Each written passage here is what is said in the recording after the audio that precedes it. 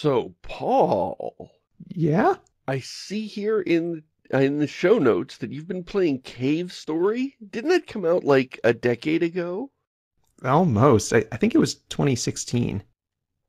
Oh, okay. I thought Cave Story was like one of the first of the indie games way back, like when I was working at The Escapist in 2009.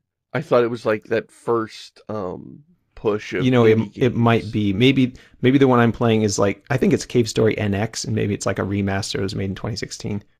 Oh, okay. Yeah, so I've seen this come up for years. But I never played it. I don't know what it is. What is it? Tell me about Cave Story after all these years. It's a platformer. It's a artsy 2D side-scrolling platformer. Yeah. Explains why I never got around to playing it. That is definitely outside my wheelhouse. It feels a little bit like Undertale. Like there are a lot of rabbit ear characters. And so when I was playing it, my kids were like, "Oh, is this Undertale?" I was like, "No, this is a different game." But I can see why they'd be confused. It's got story elements. It's got some like expanding weapon progression stuff. There's apparently like the super good ending. You have to do this very specific path through the game and like talk to specific people at specific times and stuff. But it's all right. It's kind of Mario-y a little bit, a little more story than Mario. Um, I want to talk about it because the kids were enjoying playing it. It's the skill ceiling is low enough that they can get through the levels without without too much trouble. But then when they get to the boss, they're like, "Oh no, I keep dying." So they'd get to the boss area and they're like, "Dad, come and beat the boss for us." And so I go over and beat the boss for him, and then uh, go back to playing. That's funny. It was a good time. And speaking of old games that are fun and a good time, you've been playing Minecraft recently? Yeah, speaking of a cave story, I've mentioned before that I've been stuck on Minecraft 1.12 for just years, for the better part of a decade, I think. Just because there was some break in compatibility with mine. I don't play vanilla. I only play modded Minecraft. And for whatever Right. reason, all the really great mods didn't go beyond 112. They all kind of got stuck there. And so the mods were kind of thin after that. And so I just Or stayed at on least the 112. ones that you were interested in. Right. And so I just sort of stayed at 112 for just years. And but I got the Minecraft itch and I decided, all right, I'm going to go and play some newer mod packs and see what we can do. Hmm. And I played 118 and it was this crazy mod pack that let you dig below zero. Like you dig down to where bedrock is normally, and you can just keep digging, and it goes deeper and deeper, and there's all these crazy rocks and these huge cliffs, and I'm like, this is amazing. And I call Isaac and I show him to him, and he's like, dude, that's vanilla Minecraft now. That's not a mod. Yeah. That's the Cliffs and Caves update. So that kind of blew my mind. Geodes and all kinds of stuff. Oh my goodness. This is one of my criticisms of Minecraft is that the caves are always just these little snake tunnels, right? Yeah. And it seemed like there was so much more that you could do. You could have a giant chamber full of water, a giant chamber full of lava.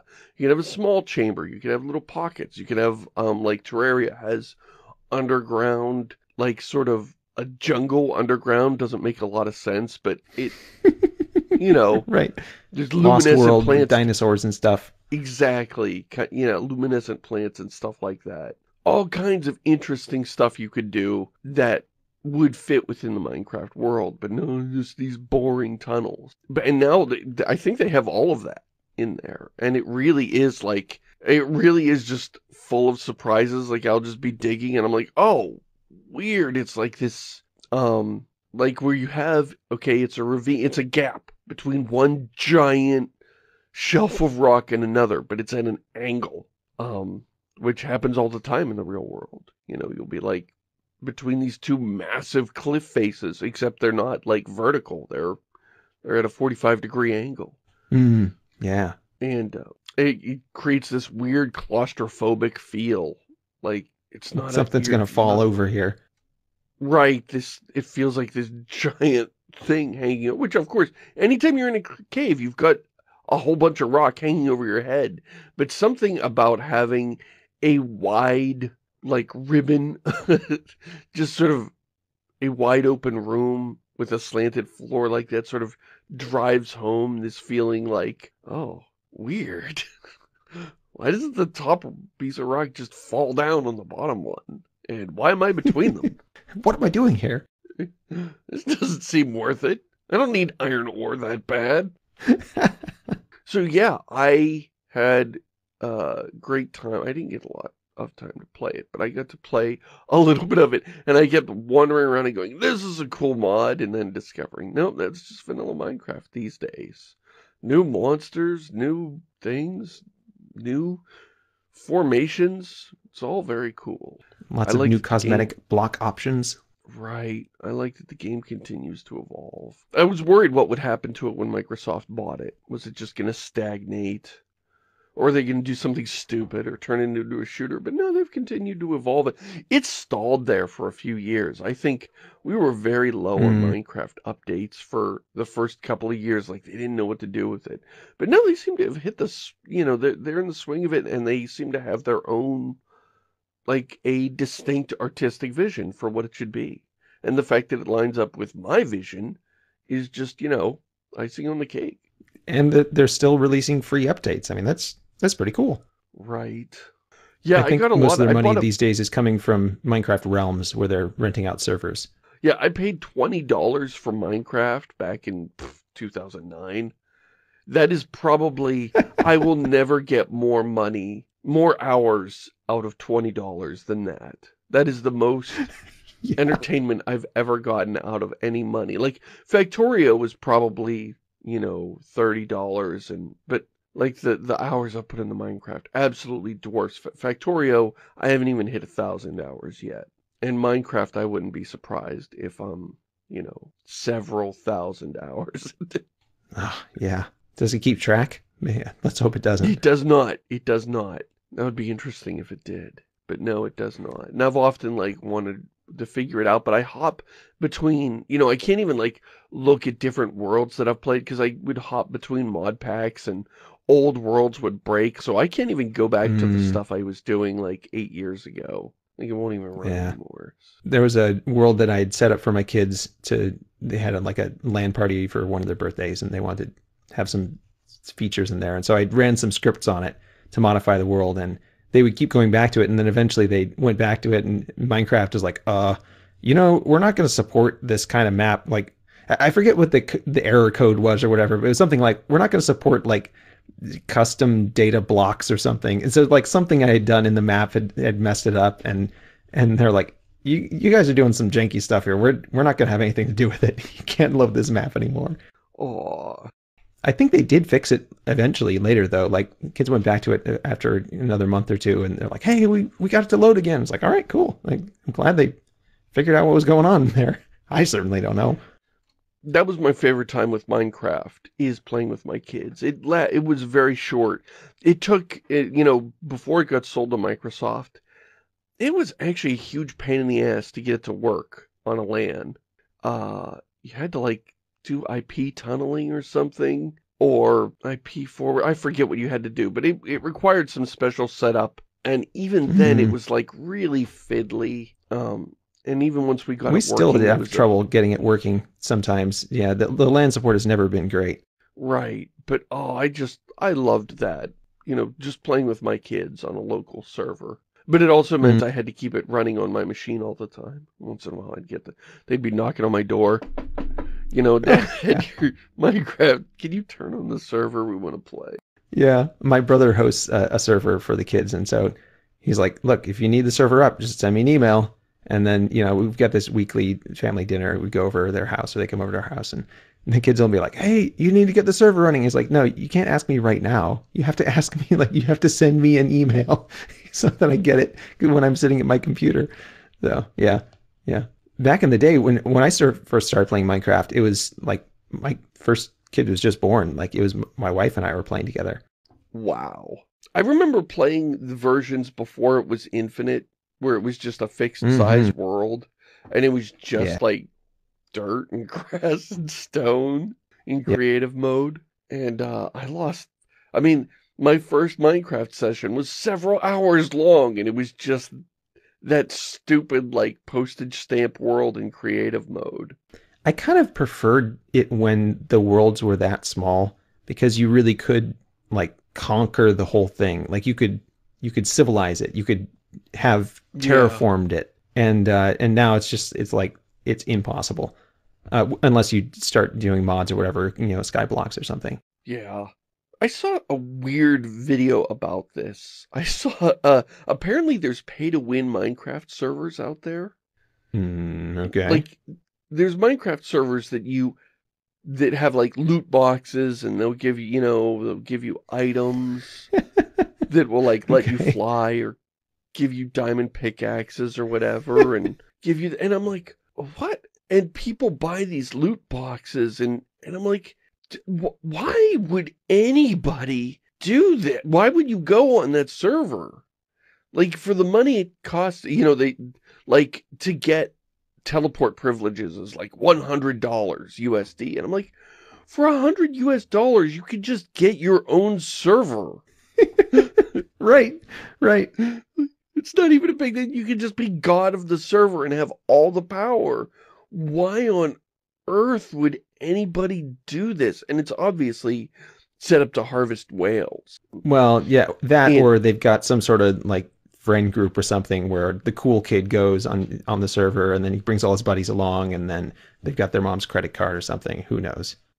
right. But the reason I found out about this is there's this channel. I can't remember what it was called, which is just as well. But it was like some teenager, obviously a high schooler, that was, fighting the power. So he was trying to take down these pay-to-win servers to show them, you know, now show them, we'll teach them not to run pay-to-win servers. He's fighting for the users.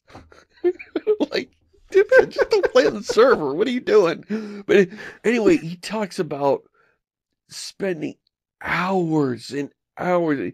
Okay, his big plan is always build a lag machine. Like, at first, it's like Hmm. this huge redstone repeater thing that just fit, from bedrock to just below the surface. Just layer after layer of redstone repeaters that set each other off in a big cycle. And that'll really slow it down. And if you hide it underground, it takes the mods a while to find it. But he doesn't have creative mode. So he has to harvest the resources to build this manually in survival mode. And like, do So you wait, know so he is the virus? Like he's implanted himself as the virus that is trying to take over the server somehow? it's not you're just trying to take it down. You just build a lag machine and just bring the server to its knees and nobody can play. And the redstone repeaters, and then they find, he'll spend a week on this, and then, he bring it down for a day, the mods find it, delete it, there's all your, you spend a week building it, and they delete it in 2 minutes, and then he's like got another one, I can build one with mine carts, where you build a U-shaped minecart track, like, downhill, flat, uphill again, just 3 blocks Hmm. long. And you can put an infinite number of mine carts on it, and they'll all just roll back and forth forever if you've got one of the things as a powered rail. And that makes a lag machine that's even laggier. And he has all these metrics, and he's bringing it down to a tick. The game runs at a tick every 5 seconds, which is just like unplayably slow. And, on one hand, I share your distaste for pay-to-win servers, but this just seems like you're going to play on the pay-to-win server and invest hundreds of hours so that you can bring the server down for a couple of hours in order to do the people in charge even know that that's why you're doing it? Isn't it possible you're just doing it for shits and giggles? Like, Right. it's like, It's like, oh, that's that troll again.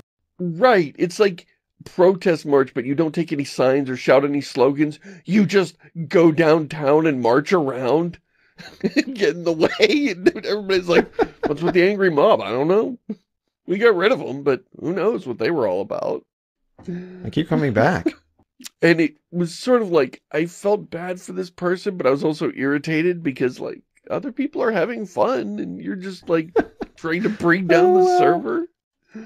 But then I felt sorry for him because... So was he making this video? He's like, come join me in my fight for justice. We'll build a minecart thing together. Oh, no, he wasn't joining me, but he was, showing off what he... And there were some other channels that... This was apparent... This is an entire genre of channel that I stumbled into. The punishing pay-to-win server Minecraft channel, where you sign on and cause trouble, and they're all sharing tips of like how to build lag machines and how to hide them and all the tricks you can do and all so and so they they all go by their Minecraft names. So it's like, it's like Blunt Smoker 69 came up with a new way of building a lag machine that involves armor stands, and you stack something on top of armor stands and it makes the physics glitch out, and you build 100 armor stands. But you've got to build 100 armor stands. Right, yeah. And all the guys on the server have to do is just like make it so you can't place armor stands anymore unless you pay them $100. Right, exactly. It's all just it's just such a waste of effort. It's just like, what are you trying to do? Or do you see yourself as Batman, like saving the world? I don't know. It's just such a weird hobby. That's very strange. I did enjoy the theory crafting lag machines. That's fun to think about. Okay, well, what's the minimum effort you could put in? So the channel was a mix of cringe and fascination for me. It's like being a very clever person trying to accomplish something very stupid. And feeling justified because it seems like the thing that you're fighting is also bad somehow. Yeah. Well, speaking of things that are very clever but also very stupid, I see you've been playing No Man's Sky. Playing? No. I just noticed that they released an update, and so I read through the patch notes. Play it. Why would I do that? I saw this in the show notes, and I thought you had played, and I thought we were going to share the duties here. I kind of felt like, since you and I both have this affinity for space games and spaceships... And procedural generation.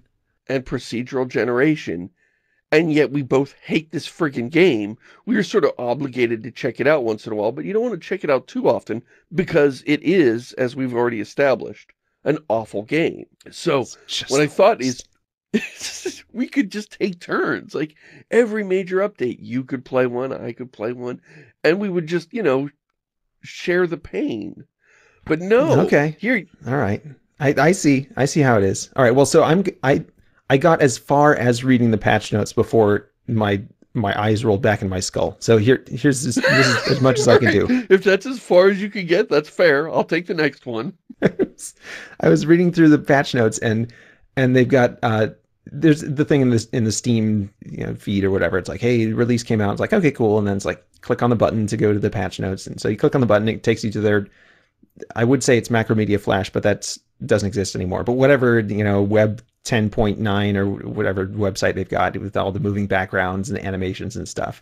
And so it goes in there and it pops up the patch notes, right? But it's not just like patch notes, it's like patch notes interspaced with full screen, like moving screenshots with like effects on them that move with your cursor. I don't even know what. I'm glad they got rid of that HTML bullshit. The way it was just so readable and usable and lightweight. Man, I can't wait until the web is just this giant animated monstrosity. But go ahead. So I went to their patch notes and I started reading their patch notes / marketing feed or something. I don't even know what they're trying to do.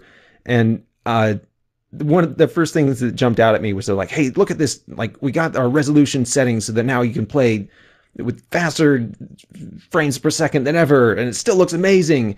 And so they've got one of those old things where they've got like two pictures side by side, and you can move the bar back and forth across it, scrub it across to see what it looks like.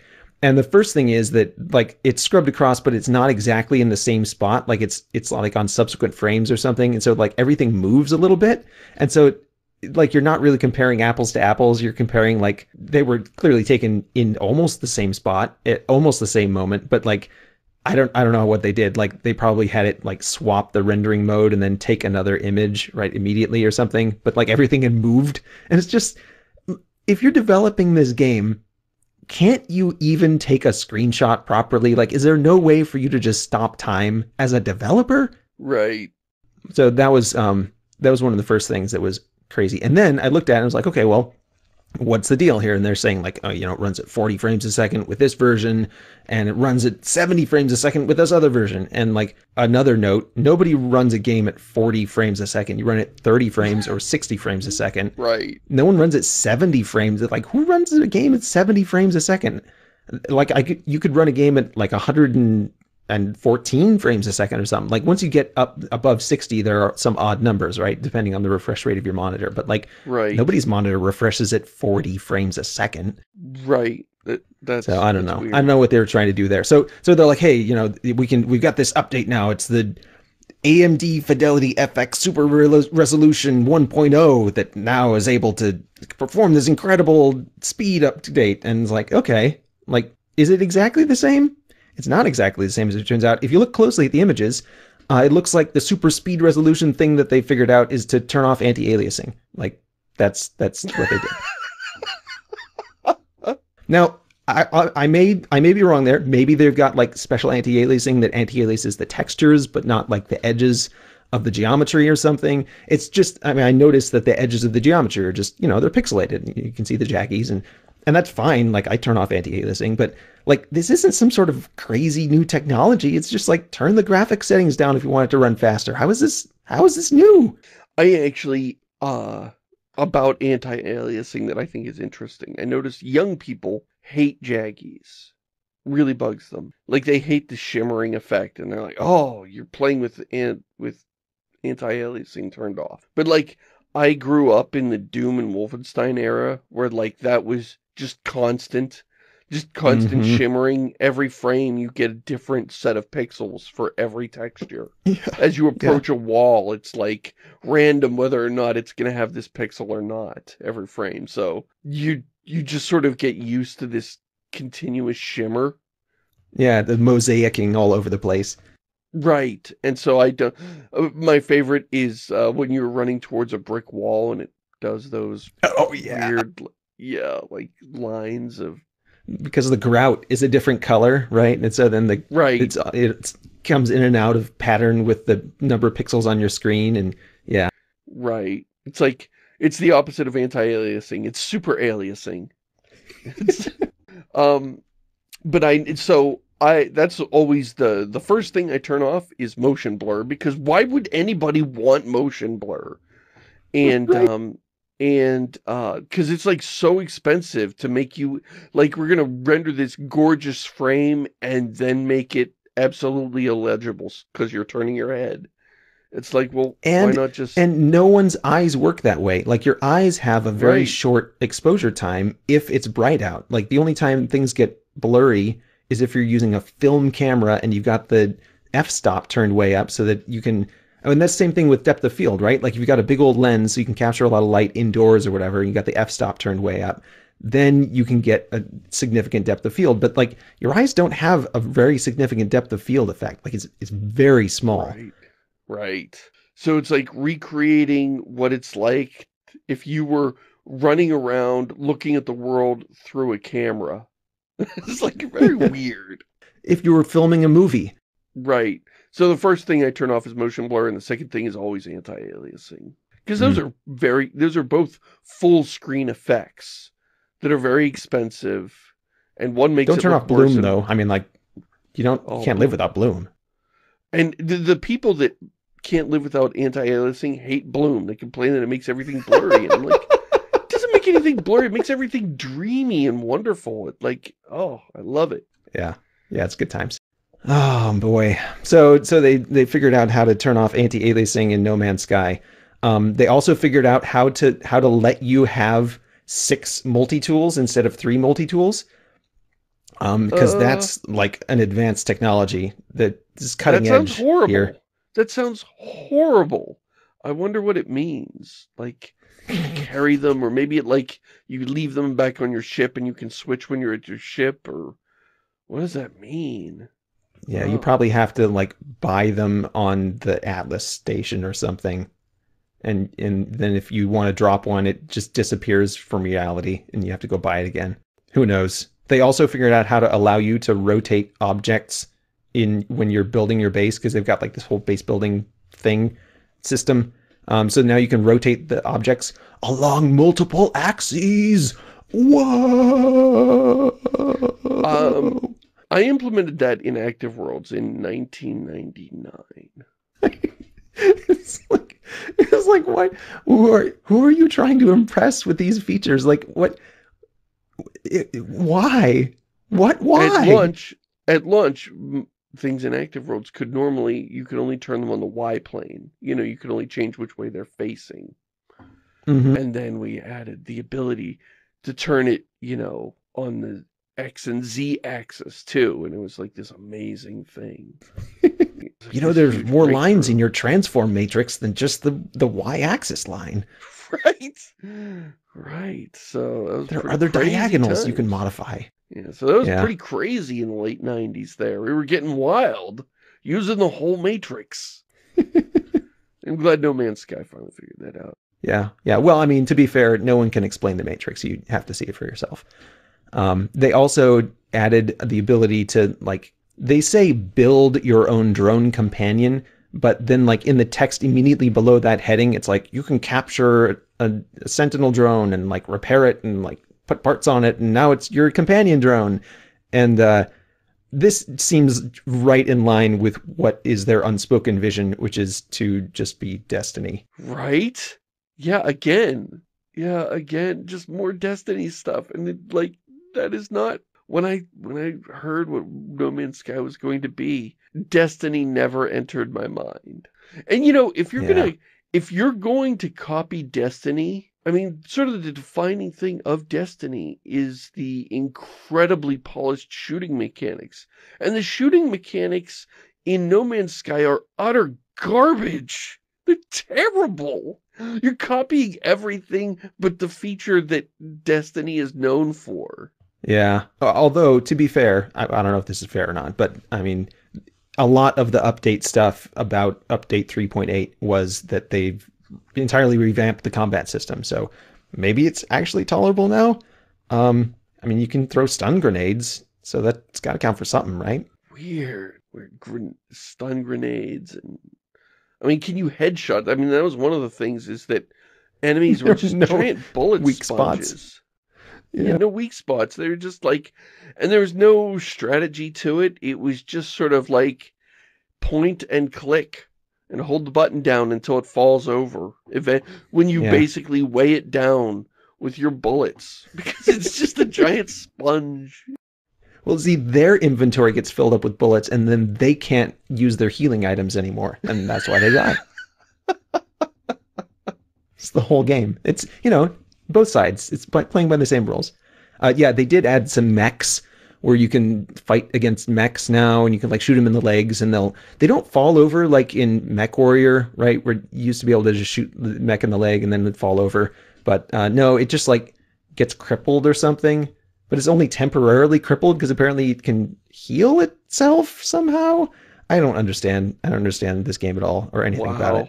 But Well, yeah, so you can shoot them in the legs. it just sounds like they're trying to make it unsatisfying. Oh man, they didn't have to try. They got that one right out of the gate. Well, speaking of unsatisfying, how about we do some mailbags? All right. All right, so our first question here says, "Hey, Shamus and Paul," and it's quite long, so I'm just going to read a few excerpts here. What are some games that actually treat the death of a character with the respect that it deserves and have it serve as more than a mere plot device? Give some examples. You can read this in the post. What other games have served as good examples of relationships? Very rarely. Okay, so there's kind of two questions here. So what games treat death well and handle it well instead of just using it as a plot point or like a twist? I know I keep coming back to this game, but The Walking Dead Season 1, the character that dies is the main character. The first season is the story of Lee. And no matter what you do, Lee died. All you do is decide, you know, how he died, what he does before he And why? goes. And Yeah. right. And you don't know that starting it out. You know, you fighting to survive the whole time, and then at the end, at the start of the final chapter, you realize you've been bitten. And you gotta you have to come to terms with, okay, is my character gonna die, or am I playing through this special character that's gonna find a way to cheat death? And I thought this was a fascinating thing. It lets you, you know, you're bit on the arm, and it lets you cut off your arm. And you think, maybe that'll Mm. save me. Maybe that'll save me. And it doesn't. You're infected. But I Mm. kind of like that because you know you're the main character. And so you think, you know, maybe I'm going to make it, which is the kind of thing that, you know, just normal people think, well, maybe it'll be different for me. And, you know, that's the first step of grieving, is denial. Maybe this won't happen to me. Maybe this And isn't happening to me right now. right. And I thought that was just so brilliant. I thought it was a fascinating choice. And I decided, when I played through, my concern was for Clementine. You have this little girl you're taking care of. And my rationale was, I might need this arm to protect Clementine. If I've got one arm chopped off, I'm going to be pretty useless. I'm still in good Mm. health now. I want to be there for Clementine. I can always just off myself when I start to, like, really turn. Mm. I Mm. I found that in time, and that was a choice I made, and I felt it, and it really hit me, and that was like one of the most powerful moments in gaming for me. That was just an incredibly affecting moment, is making that choice and coming to terms with, you're going to die, and you didn't know that at the outset. This isn't like, you know, at the beginning of the game, oh, I'm playing through the story of a character who's going to die. Nobody knew that. And you play through the first chapters thinking, you know, you're just going to be another survivor. And so, in fact, I, I, I feel bad I picked on this example first, because I think this is the best it's ever been done. There have been a lot of good deaths in video gaming, but none of them hit me as hard as the death of Lee. Mm. What other deaths? It's easier to think of deaths that are not affecting. I just have this whole catalog. I remember the death of Johnny Gat's girlfriend in Saints Row 2. The bad guys come in and murder her, and slow music plays, and it shows flowers falling to the floor in slow motion while this somber music plays, and Johnny Gat's like, no! And I howled with laughter through the whole thing. Just like, oh, this is so stupid. And who You cares? monster. Oh no, not what's her name? No, they got what's her name? You bastards. Wow. Uh, Yeah. Yeah. I feel like, what was it? Hyperlight Drifter. Like, it was, the whole game was kind of about um being mortally wounded or something. Like, the main character is always coughing up blood, like even when things are going well. And there's just like there's this sense that, like, the character is very mortal, right? It's not like the superhero who's gonna, like, plow through anything. It's just like, how far can you get with this guy? Like, how far is this guy gonna be able to get? And so, like, every time that character died, it was always just kind of like, oh man, like, did it have to be now? It wasn't like, oh, I was robbed. It was just like, oh, but couldn't he have gotten a little bit further? And I don't know. It never really wore off for me, and I was really impressed by the ability to give every time, because it's like a shmup or something, like, it's, you know, action game, and so your character not infrequently dies, but like every time it just felt like, oh man, like he should have been able to get further, and like it's a really sad thing that this had to be the end, you know, at that, for that yeah. run through. I don't know what it was about it. It's something about the character just always felt very mortal. You know, I just, I'm trying to think of good ones, and I keep thinking of bad ones. Years of training. The death of Thane did not work for me in Mass Effect 3 because he was killed by Kai Lang. But what about some kid? I forgot about that one. Oh no, not some kid. Doesn't make it in your top 10 list. Right. Well, even the whole Earth getting slagged didn't really affect me. And like, what? Oh no, the Earth is just like this glowing magma now. The Reapers have kicked its ass so hard, you can see like the surface is melted. But we're still trying to save it, and I'm like, whatever. Wait, what? Whatever. I don't remember that part. Yeah. I like, never played the game, but when you're so hang on. So like, Take Back Earth was like take back this molten ball of magma. Oh, there were parts of it that weren't like. Okay, I guess the discrepancy parts of there it that weren't completely incandescent. Right. The point is their view of Earth was not representative of what actually happened to Earth. Their artists went too far in depicting the Earth. Well, we want to show that the Earth is really damaged, so we're going to make it like glowing, like incandescent. And it's like, but then you get down and it's just all the buildings have fallen over, right? So, so it's what? How? right.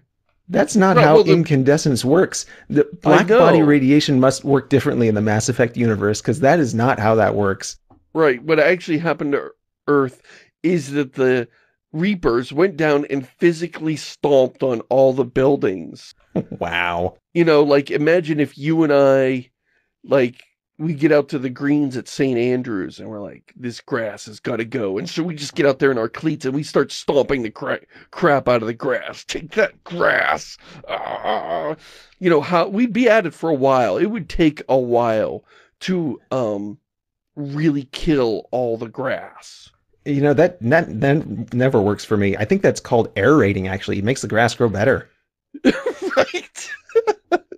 Like, this is the best tools the Reapers have, is knock down the buildings. I trust me, they were not aerating the Earth and making people grow better. It was making a mess of things.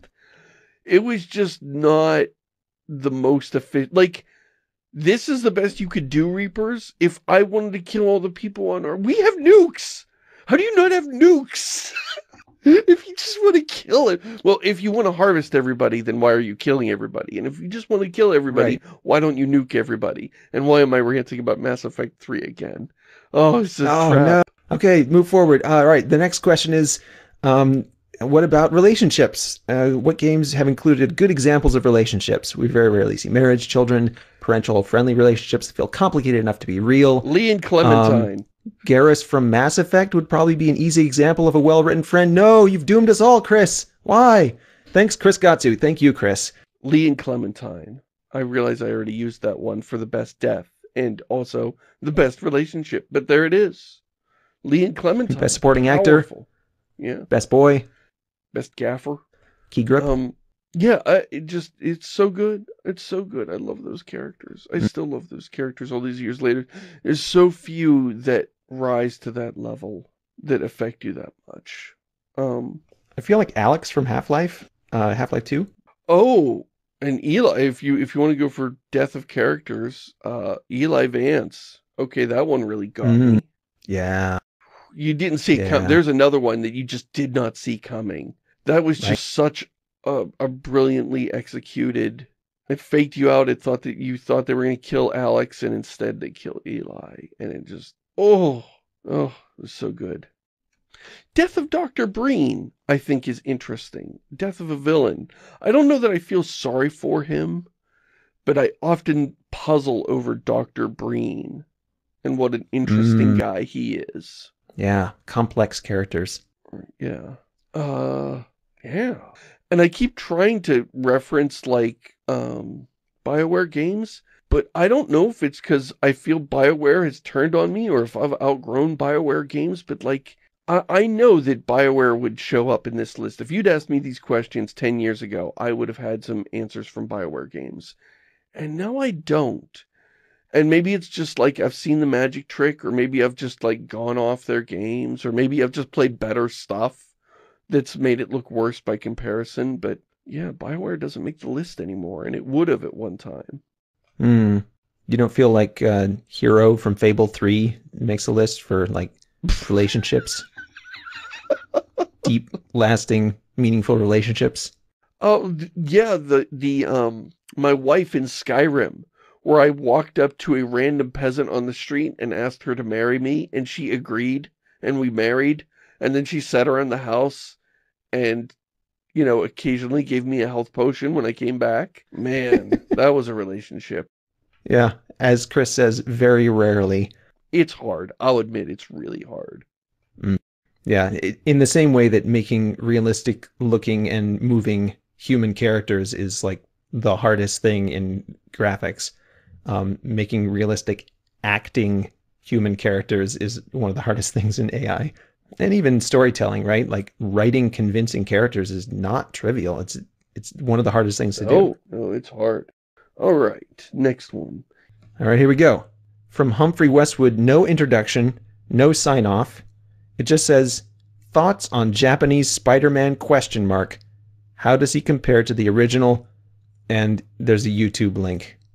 utu.be/LFYIRZOYAVW. The end, no sign off. Okay, so you can watch through this. I watched part of it, and it is sure a thing. This is the one from like the 70s, right? They haven't made another one, have they? I think so, yeah. It certainly feels like Japanese nonsense from the 70s. Okay, yeah. Okay, I remember this from back in the day. I caught wind of this. I saw it on cable at somewhere, you know, went over to a friend's house, they had cable, and I got to see Japanese Spider-Man. And I realize it's a bit of a meme now. Haha, look at this crazy version of Spider-Man. At the time, well, for one, I was a kid, and I was angry. I was so angry that they got Spider-Man so wrong. That's not how Spider-Man, that's not how Spider-Man works. That's not what he doesn't have a helicopter or whatever his ridiculous thing was. He can't fly. They've got all his powers wrong. They've done everything wrong. This makes no sense. And, you know, I thought they were trying to, I didn't understand that they were trying This to, is a foreign adaptation. Right. And that on a Spider-Man shoestring meant budget. Nothing right. Spider-Man meant nothing to them. This was just like, you know, somebody over here sees Cowboy Bebop and go, oh, that's cool. We should make something kind of like that. Well, I mean, it's every samurai that shows up in Western media, right? Like, right. Oh, samurai, those are cool. Let's put that in the movie. And then like someone from Japan watches it and they're like, oh, they got samurais all wrong. Oh, what are they doing? Right. But I didn't understand any of that. You know, I was a kid and I just, you know, I was very protective of, because Spider-Man was my favorite superhero. Like, it was the only superhero I even cared about. Right. He's your neighborhood Spider-Man. He's everybody's friend. Right. It was like, okay, my hero is like Mr. Rogers and then Spider-Man. Like, it was just so important to me, and I was just so irritated. But of course I had to watch it because I was just hungry for as much Spider-Man media as I could get. Here's a funny story. Even rip-off Spider-Man was good enough, huh? Funny story, I had drum lessons when I was a youngster. And, you know, I come from a musical family. My mom's side of the family, lots of musicians over there. And, you know, Mom was like, okay, it's time for you to choose your instrument. What are you going to be? And I was like, I want to be a drummer.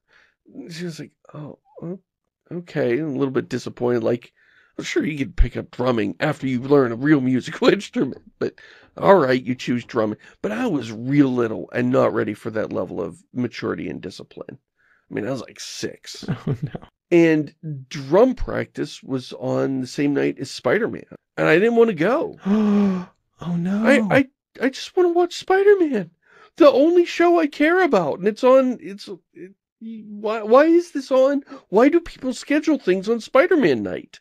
Why would anybody schedule anything? Like, I'm going to miss it, and this guy teaching me how to play drums, he's also going to miss Spider-Man. And you're taking me there, so you're going to miss Spider-Man. We're all missing Spider-Man. Oh man, and before they had everything uploaded as a VOD to YouTube, right? You couldn't see that stuff later. Right. Oh, yeah, it was gone. It was just gone forever as far as I knew. Oh, no, they would show the episodes later, you know, they would do reruns in the summer. Also on the same night of the week when I'd have drum practice. Oh no. And so that's why I never became a musician. Well, I mean, there may be other reasons, who knows, but there may be other reasons. I was not mature enough for it. I think it would have been a great thing for me to do about 3 or 4 years later, when I had a few more years of development under my belt. It would have been a you're wonderful like thing for me to 18. learn. It was too late by then. But, like, you know, 6 was much too... Some kids are ready at 6. Some kids are ready before 6. I was not ready to learn anything structured before like 10. But at 10 years old, yeah, totally, I should have learned piano at 10 years old. That's what I should have done. But by then, you know, there was too much going on in my life and nobody had time to take anybody else the piano lessons. If you'd like to learn more about Shamus's sad childhood, yeah, then you can read his book, How I Learned by Shamus Young. It's available in paperback on Amazon and Goodreads, I think. Yeah. I changed the title. It's How I Missed Spider-Man Every Wednesday. We have mail here on Detention Video Game, and I have not played it. I am aware of it. I believe if this is the video game I'm thinking of, it's one that is critical of China. But then I see it starts off with, have you watched the movie Detention? But I can't comment on it. I'm going to assume you haven't played it. Yeah, I've neither played the game nor watched the movie. I'm not really into horror because my kids can't be around when I'm doing horror stuff, and that's all the time. Right. Okay, so we'll just shelve that one. Sorry, Jolt. And I have, I mean, that's the real horror for me is totalitarianism. Like, Silent Hill, I enjoy. I enjoy the horror of Silent Hill. You know, psychological, some sort of being haunted by some inner demon or your past, or sucked into some doomed purgatory of torment and fear. I'm into that. But you throw me into a game where it's like, you know, jackboot thugs beat people up in the street, or everybody's afraid to speak out, and I can't handle it. I can't handle it unless the gameplay involves you smashing that. But just a game where you have to exist in that reality. I couldn't finish Papers, Please. And that was actually pretty gentle. I just, like, freak out. I just... Ugh. So, yeah. No comment on real world events, please. Right. But I can't handle it. All right, well, here's one. Short. Dear Diecast, I was going through the archives and found Shamus's top 64 games, and he mentions that Tetris was not for sale on Steam in any way, shape, or form, although as of writing, I assume. I did a quick search just now and found that you can buy Tetris on Steam, including anime Tetris. So, the question is, what anime-ified game would you like to see? Call of Duty Modern Warfare Anime Edition? Anime Lord of the Rings? With kind regards, Chris. Wow, what a twist, Chris. Thank you. Wow, that's an interesting question. You know, anime Lord of the Rings would get on my nerves. I'm very protective of Lord of the Rings, and yeah, that wouldn't work because it would certainly have a different soul. It would have a different focus. Because like Lord of the Rings is very personal.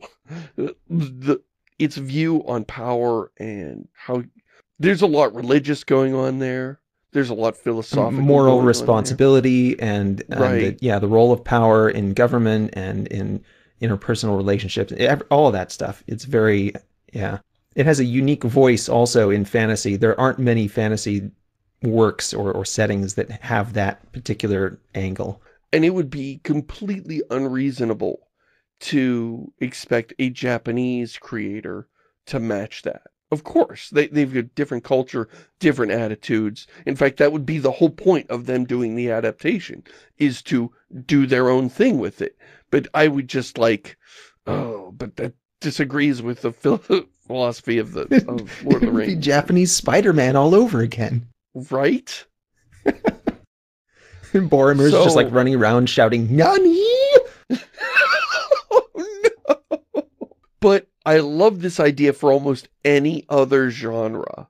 Anything else. Take any other Hmm. game and animeify it. Like, I'd love to see the Japanese take on any big block, but like Ubisoft games especially. Just because they're so vapid, you could just imagine. Okay, Ubisoft games are so thin on thematic material that they almost act as a prompt. Write a story about, but without Yeah. Yeah. specifics. That you could just use that and make your own thing on top of it. And it'll probably be much better than whatever Ubisoft made. So that would be great. Oh my goodness, the obvious one, Tomb Raider. There you go. Big tits anime. To go for it. Oh, please don't give her giant tits. I won't be able to handle it if I'm supposed to believe that she's like a hardcore rock climber and she's got these giant bosoms in the way all the time. And she's like also some sort of like actress or something, or what was it? In Right. Tomb Raider 2, she was actually literally a pole dancer or something. Right. Oh yeah, they would probably make her a pop star in Japanese Tomb Raider. She'd be like a pop star that moonlights as a Tomb Raider. And there's just like every other episode is a concert that they're throwing. Yes, which of course would be gameplay. The rhythm game. Yeah, it'd be a little mini game of like some Guitar Hero-y type thing. I could see like what was the guy, the douchebag with the iconic ball cap? Oh, Aiden Pierce, Watch Dogs. That's the Ubisoft game. Yeah. Yeah, I could totally see Watch Dogs as like one of those anime that is only just like a guy walking into a bar and like having this long philosophical conversation with the bartender, and the bartender's like cleaning glasses, and you've just got all these beautiful shots of like glass and like out the window with the birds in the park, and Right. that kind of an anime. That would be amazing. I'd love to see it reimagined that way, because I mean, like, anything's better than the way it turned out. Right. Right. Or if they were to do it and they were to keep his act, the story would realize that Aiden Pierce is a reprehensible asshole. And everybody would point that out to him in the story. And the story would like really be against him, and we'd be watching his downfall. Watching him be punished for being such a dipshit. Like a Heart of Darkness kind of thing. Yeah. So I love this idea of animeify things. Anime Factorio? Weird. What would that even be like? I don't know, but I'd be interested to find out. Anime Minecraft is kind of already a thing. Like my kids, when they put skins on their Steve, they make the eyes, most of the face, and it doesn't have a mouth. And it looks like a big bobblehead chibi anime character. So like, okay, that's done. There we go. All that's left is Anime No Man's Sky. Like one of those, like a mech, like a mech in space kind of anime thing. That'd be pretty good. That'd be pretty rad. Macross. Yes. Oh man. I watched the Macross Saga as a kid, but we didn't know it was called the Macross Saga. We called it Robotech. I mean, the books were called Robotech, so. Right, but they were called Robotech over here, and they were, no kidding, the most successful, the most sophisticated cartoons that were on, because, this was still like mid-80s. We were still dealing with a lot of stuff was leftover garbage from the 70s, barely animated, terrible, ugly, repetitive, Scooby-Doo. Barely animated. All your Scooby-Doos, your He-Mans, your Bugs Bunny, Looney Tunes stuff. No, okay, Bugs Bunny and Looney Tunes is wonderful, but like there was only so much of that. Like you'd seen, by the time you were 6 years old, you'd seen every Bugs Bunny 10 times. Right? Like, they didn't make new Bugs Bunnies every week. Yeah. Oh, here's the opera one again. But, Robotech had some sophisticated themes. No, I mean, it's childish. If you're an adult, it'll come off as childish today. But it was more sophisticated than anything else that was on in terms of themes and story and what it was about, and blew my mind and kind of changed what I thought. Even better than G.I. Joe? That's hard to imagine. Right, like it made Like, I thought G.I. Joe was cool, and then I'd see Robotech, and then I'd be sort of embarrassed by G.I. Joe, and just Right. how empty it was. Yeah. And, it was weird, like, it felt like, I can't believe this is on TV. Like, in G.I. Joe, because parents groups were so overbearing, like, nobody could die. So you'd have this huge battle, and, like, all these planes getting shot down, like, boom, all these jets explode, and then a few seconds later, these parachutes just sort of materialize, and bad guys parachute down, and then we cut away. Like, yes, they're still alive, don't worry, nobody died in this horrible... We're fighting this giant battle in which absolutely nobody dies. Right. Somehow we completely failed in our entire purpose on both sides. We're all so incompetent that we can't manage to kill people in a war. Right. These like super militaries that are like the concentrated super secret forces can't kill each other. They are either so good or so incompetent that they cannot kill each other. But meanwhile in Robotech, like, people would friggin' die. It would just be like, oh, a building collapses, and you know there was people in it. Or you know, this would be a Yeah, plot well, and they're point. like pulling bodies out in their body bags, and it's just like, wow, like this is real. There's a scene at one of them where, like, the hero comes and there's a woman that's naked, and it doesn't show her, but, you know, it, like, shows her naked back. Holy cow, a naked back! What the heck is going on in this Cartoon Man show? This is scandalous. I hope my mom doesn't come into the room, because that's exactly when your mom comes into the room. What are you? What? This is on TV during the day? What's this country coming to? Right, exactly. But, it was so good. I loved it so much. Robotech. There we go. Macross. No Man's Sky just needs to turn into Macross. You just need to redo the whole thing, make it all missiles and flying mechs and collapsing buildings and people with naked backs, I guess. You know how off the hook Robotech was? They had one of the characters on the team, like the third saga or whatever. One of the guys on the team was named Lancer. Okay, and he was just, you know, regular fighting dude, very lean, kind of androgynous looking, but he would dress up as Yellow Dancer, who looked like a chick. And one of the jokes was they would meet people, like they'd meet some slimy guy, they would be drooling over a picture of Yellow Dancer. Like, oh, you guys know her? Oh, I'd like to meet her. And wink, you know, wink. exactly. But meanwhile, I'm like, you know, thinking back, I'm like, holy cow, is that trans character or I mean, it's cross-dressing at the very least, right? At the very least, it's somebody in drag, possibly dealing, because Lancer was so androgynous, this was possibly a trans character in the 80s that went completely under the radar and nobody noticed. Nobody made a big deal of it. Blew my mind. Turned into his own trope, right? I mean, like the Lancer is like a trope now. Is it? I did not know that. All right, well, you're welcome, all you people that are stuck on TV tropes now for another week. I didn't know about this. I thought Robotech was like this secret thing that only old timers like me remembered, because like it went off TV, you know, by the end of the 80s. So I wasn't even sure if millennials had heard of it. I'll be honest, I never watched the anime, but I did read several of the novels, the fiction novels. I'm afraid to go back to it today, because it might not be good. It may have not aged well. It might not age well, but who knows? All right. We've definitely done a show. In fact, we've done a show, and we gave him a little bit of extra this week. All right. Isaac, just cut out all the boring parts, and it'll come down to an hour. No, if you cut out all the boring parts, it'll be 10 minutes long. Keep just enough of the boring parts to fill us out to our requisite hour, Isaac. All right. Thanks to everybody who sent in questions. If you've got a question for the show, our email is diecast@shamusyoung.com. Thanks for listening, everybody. Say goodbye, Paul. See you later.